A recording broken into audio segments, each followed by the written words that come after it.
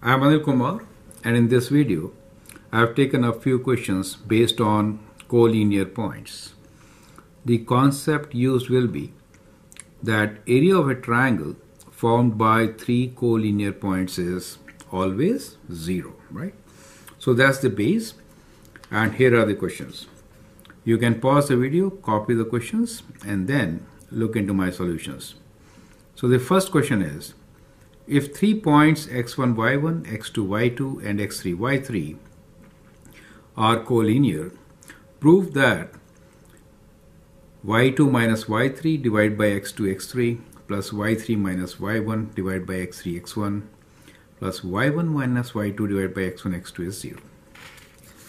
The next question will be, find the value of k if k3, 6 minus 2 and minus 3, 4 are collinear points.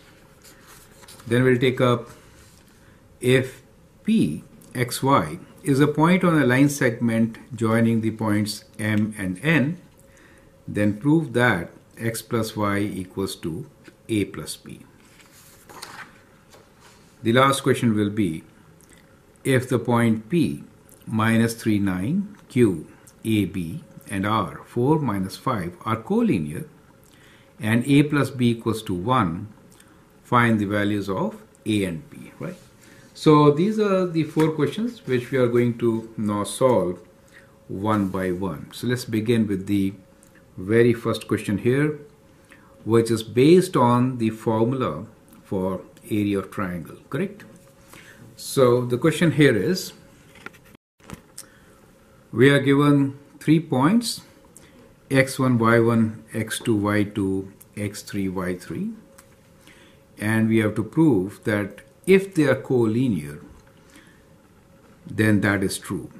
So let us consider that they are not collinear, right? So if they are not collinear, then we can form a triangle, correct? So let's say these are my points x1, y1, x2, y2 and x3, y3. So if they are not collinear, this is when not collinear. We have a triangle, right? So if there is a triangle, we can find area of this triangle. And area of the triangle, which is, area of triangle is half of, the formula is if I multiply by x1, I have to do y2 minus y3 plus x2 times y3 minus y1 plus x3 times y1 minus y2. That's the formula, right? So what we are saying is that they are collinear. So if they are collinear, then the area should be 0, right?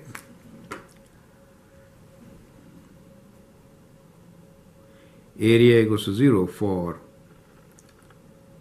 collinear points. Perfect. So we have to prove this is true if they are collinear. If they are collinear, area is 0. So I could write this as 0 equals to half times x1 times y2 minus y3 plus x2 times y3 minus y1 plus x3 times y1 minus y2, right? If you cross multiply, that half vanishes, and we can now open this bracket, so it becomes x1 times y2 minus y3 plus x2 times y3 minus y1 plus x3 times y1 minus y2. Good. Now at this stage what we can do is, because we need that kind of denominator, let's divide each term by x1, x2, x3. Both sides, right? So divide both sides by x1, x2, x3. So this is what we're doing. Divide both sides by x1, x2, x3, right? So as soon as you do that, here 0 over anything is 0, so we get 0 equals to x1 cancels. So we have y2 minus y3 over x2 x3, correct? Plus now here x2 cancels, right? So let me cancel them. So it'll be easy for us to see. So this cancels, here x2 cancels, here x3 cancels. And so we can write y3 minus y1 over x1 x3, right? Plus y1 minus y2 over x1 x2 equals to 0, right? So we have proved it, right? So that is how we could do the first question. And now let's do the next one, which is find the value of k if k3 is 1 point, 6 minus 2 is the other, minus 3, 4 are collinear. So if all the three are collinear, right? So we could use the formula which we just proved, but it's better to start from the very basics, correct? So if they are collinear,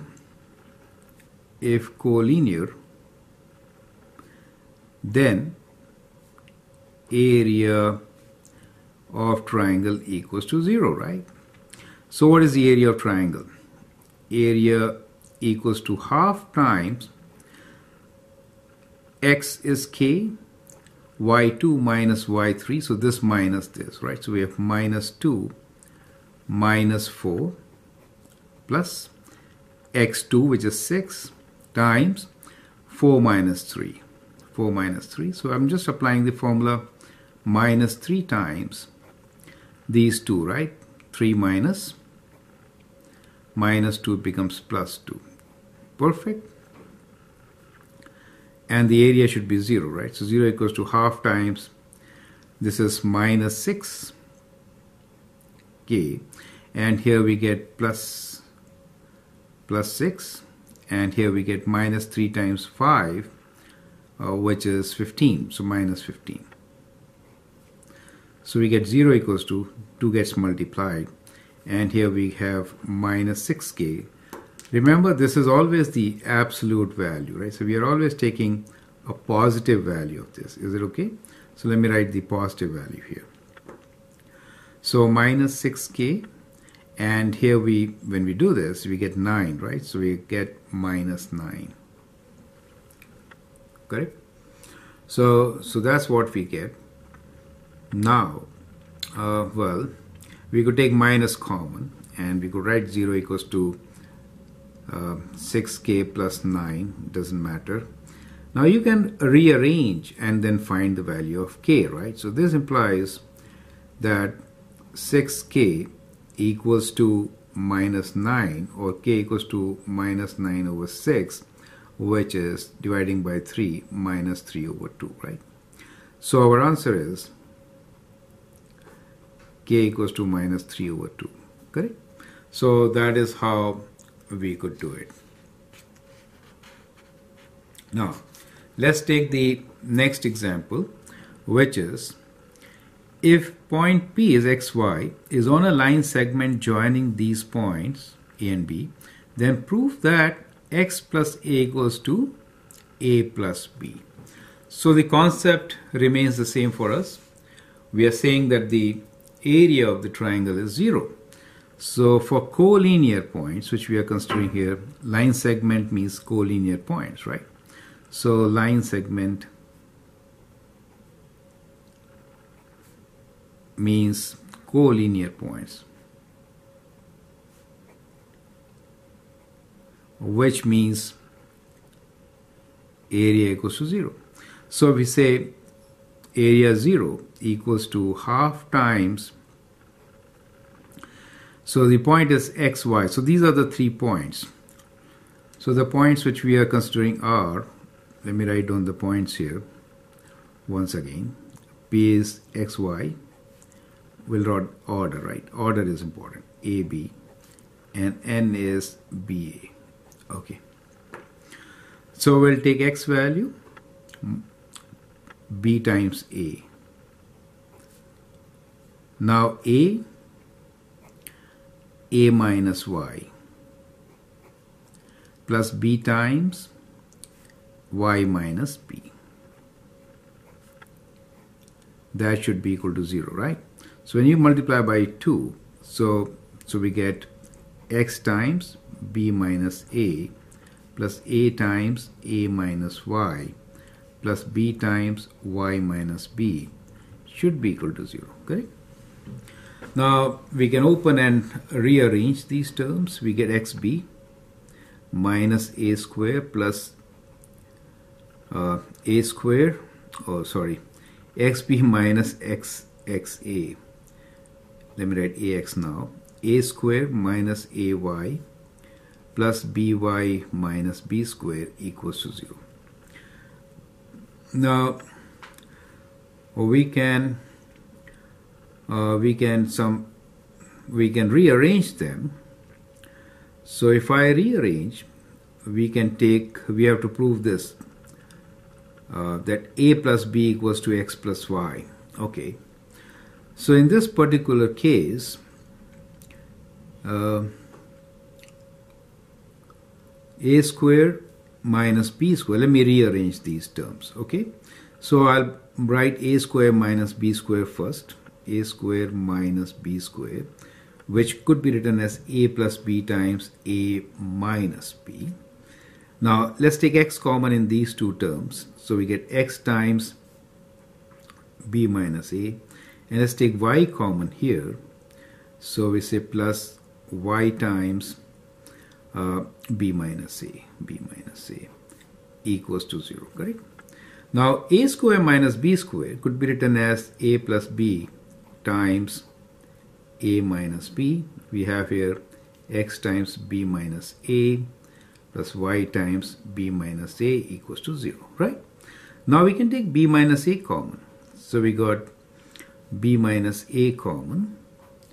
So if I take that b minus a common, which is a minus b here, I get minus a minus b here, minus a minus b. On this side, I get plus x plus y, correct, equals to 0. Now for this to be 0, either this should be 0 or that should be 0. Is it okay? Now since we have to prove that x plus y equals to something, we'll equate that to be 0. That means minus a minus b plus x plus y equals to 0. And now we can rearrange, right? Taking these terms to the right gives us x plus y equals to a plus b. Perfect. So that is how we can actually prove this given condition, right?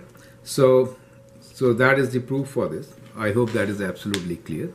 Have a good look at it, and then let's move on to the next question. The question here is, if the point P minus 3, 9, Q, A, B, and R, 4, minus 5 are collinear, and A plus B equals to 1, find the values of A and B.